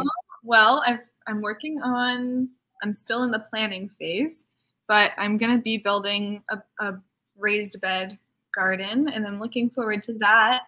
And I'm trying to document the process as much as I can, because I want to put together like a step-by-step. I want it to be accessible for everyone, so I'm not going to focus as much on specific plant species, but more on like checking certain boxes and then trying to like build a guide for people to be able to make it work for different regions and things like that. But to a guide to pollinator gardening that I can make available. And then, yeah, I don't know exactly where this will take me like super long term, but short term, I'd like to put together resources for people and ideally host kind of courses. I don't know if I'll be online or in person or what. And then a project that I haven't started on at all, but that I would love to do is write a children's book about this kind of thing because I feel like that's super important. I have a 3-year-old brother, and I've gotten him really into bugs and stuff over the past year and a half, and that's been really rewarding. When I first moved to Brazil, because he lives in Brazil, when I first moved to Brazil, he was like terrified of every bug that he ever saw. Now he will like, not anymore, right? He would like come find me and be like, Leah, little spider, little beetle, like come here. And like every single bug he sees now, he brings me over and he wants to look at it. He doesn't want to hold them yet, but he wants me to hold them and he wants to get up close and like get to know them. So I think that's super cool. And I feel like that's really important for future generations. So. What do you most look forward to growing? To growing,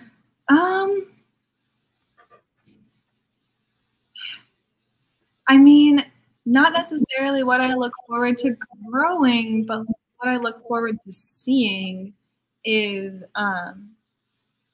native bees.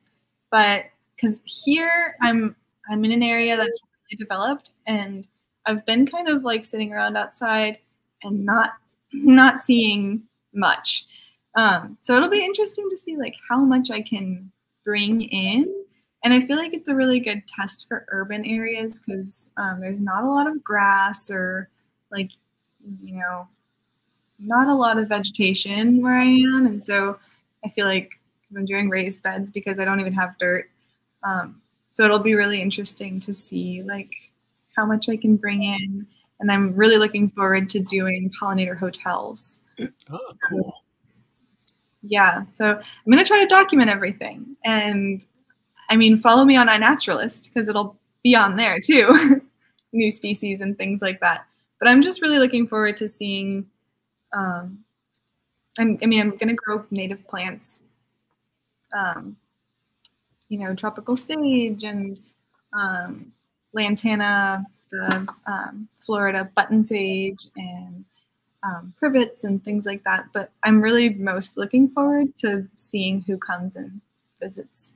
And then I'll be able to document, you know, and kind of have the story of what's doing well and all that. So, okay. Yeah. So we've been having around 50 people in the chat. There's 30 people on YouTube. Then we got people on Twitter. We got people on LinkedIn and some other avenues. So thank you everyone for coming today. Just wanted to get that out there. Yeah.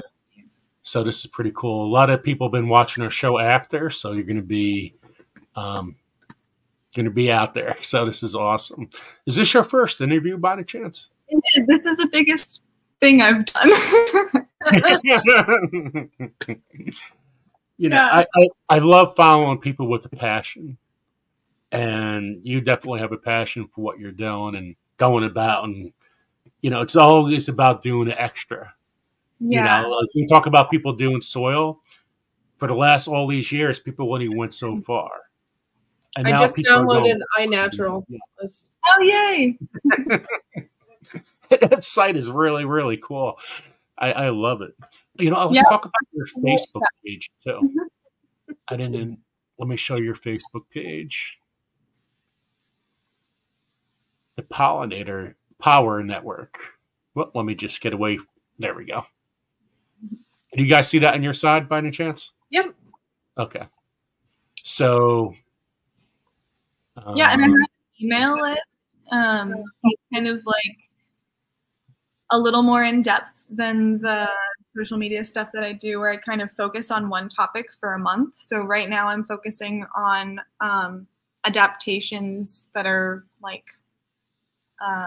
evolutionary adaptations that attract pollinators, and so like more just like the story of, you know, why does a plant look like this and why does this pollinator like it, and then what color and what shape and what scent should I plant for certain pollinators.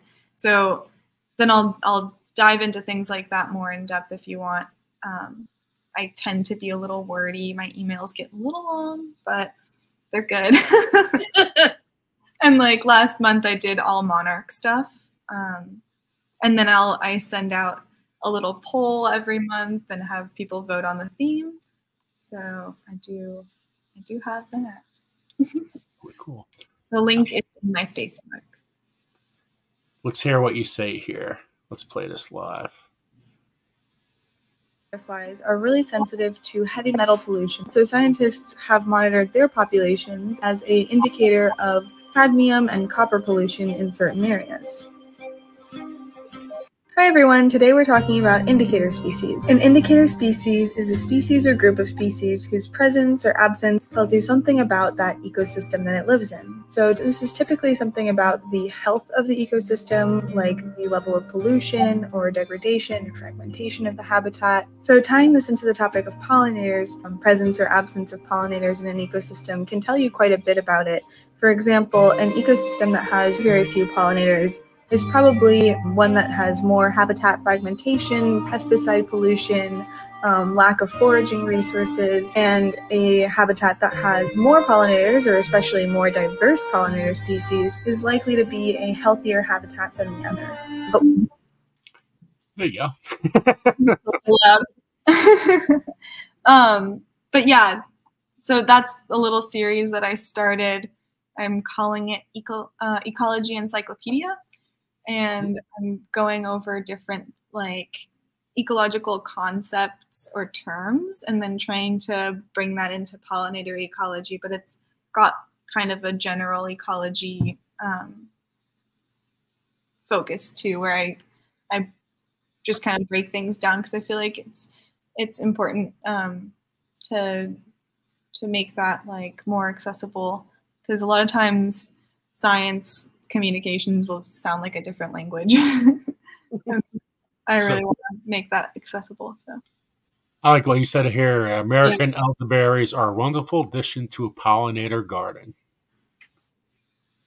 I have tons. I have about 30 elderberry bushes. I love elderberries. And they're also great because they like wet feet. So, you know, maybe not all your plants are going to want to live in that.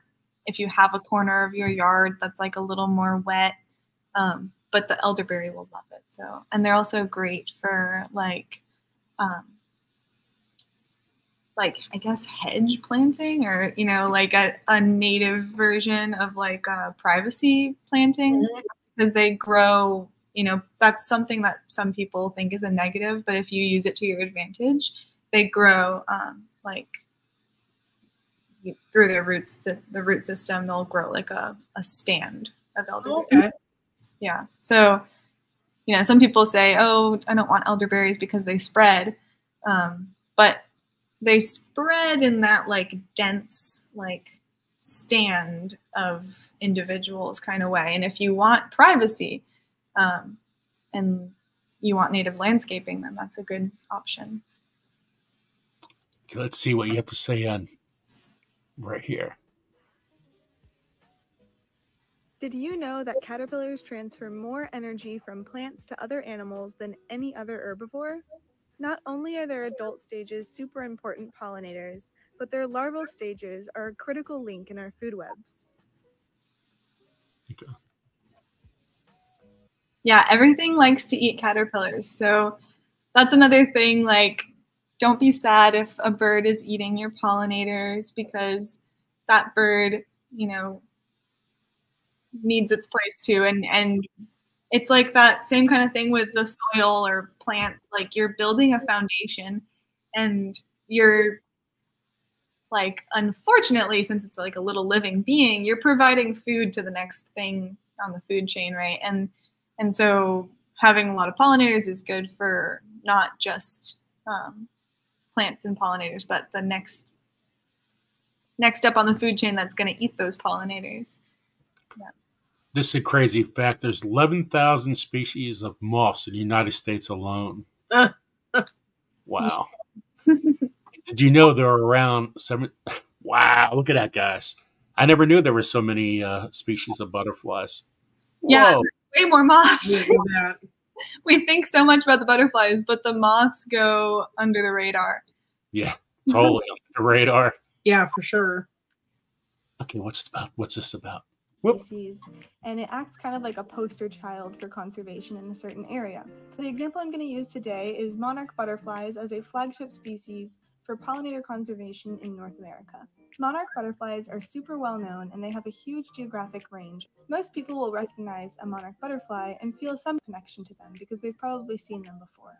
And then the conservation efforts for monarch butterflies or any flagship species impacts more than just that species. So when you promote the conservation of a flagship species, you're also benefiting all of these other species that cohabitate with them, and maybe they're not so easily recognized by the public, or they have really small geographical ranges. Other flagship species include polar bears, pandas, tigers, sea turtles, manatees, bald eagles, and many more. So go check out the Pollinator Power Network, and you'll find a lot more information, and it's an easy way to contact Liah. So let me stop sharing this. Yeah.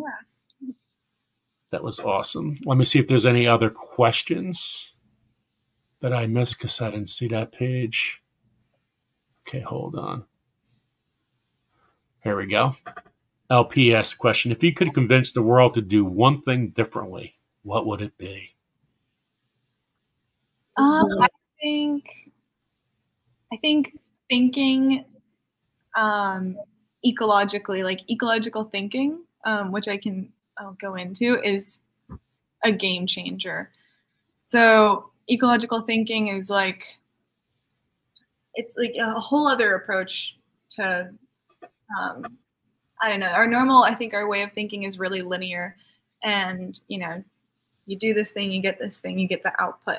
And then there's like, if you approach things with like an ecological thinking standpoint, you're looking at things more cyclically. You're looking at,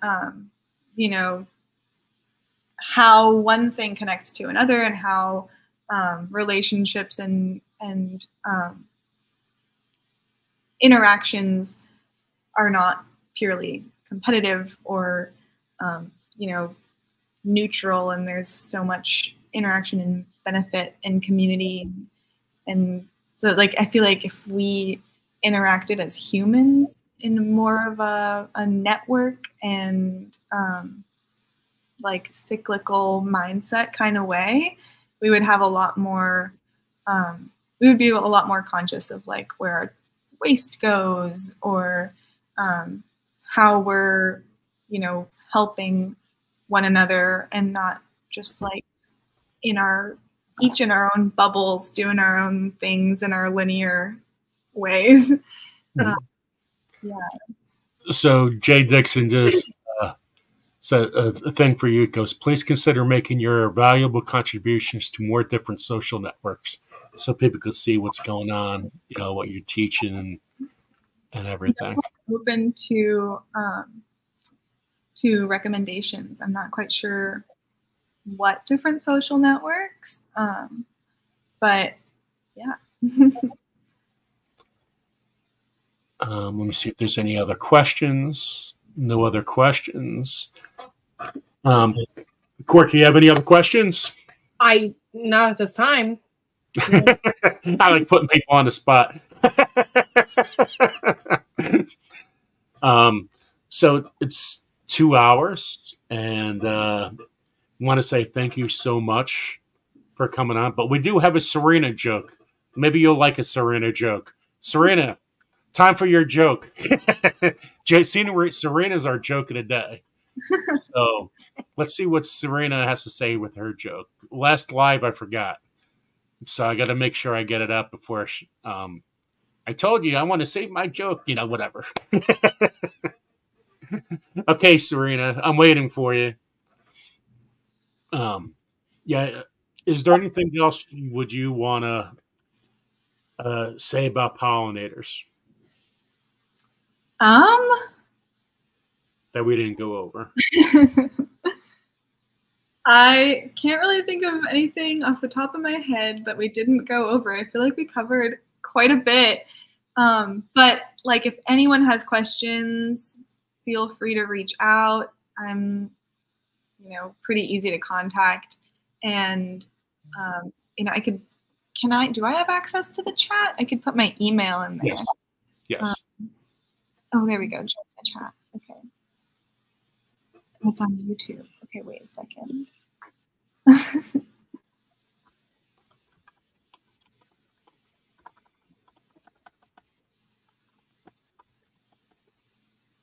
This is interesting on this site because there's a lot of parks and stuff that are on this site.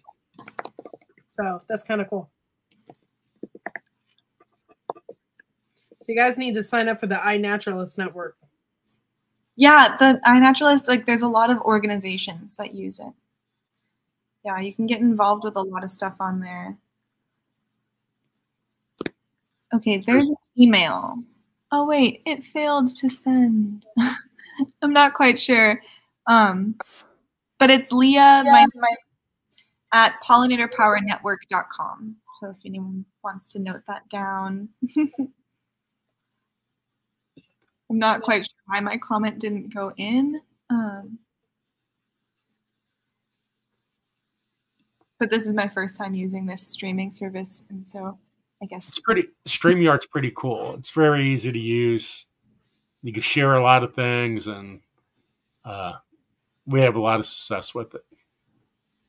Okay, Jay Dixon from Serena. Which insects rule an insect kingdom?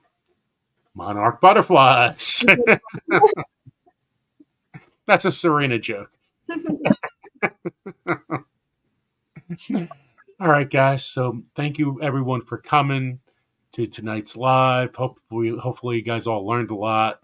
And go check out those sites and hook up with Liah and ask questions away. We're all here to help as much as you can. Yeah, I love input. Jay goes, could you say that email slowly so she could type it up? Wait, actually, I have an idea. I'm going to write it down, and I'll hold it in front of the screen. You guys take a picture. Because it's kind of a mouthful. I'm going to write it nice and big. So for everybody on the site, we have memberships on the site. They start at $2.99 a month, which is not much, and that all helps us out tremendously.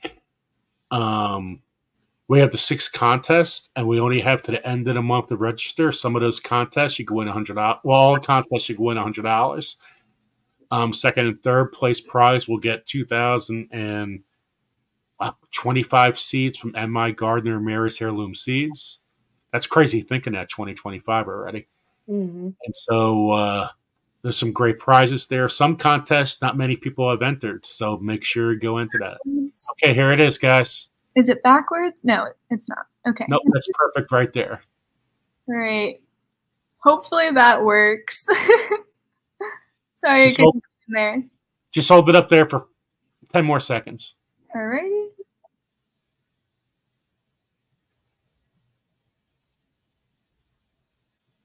Okay, cool. Okay, thank you so much. Thank you for having me. This is great. Yeah, thank you for coming on. This is very interesting talk. Jane Doe.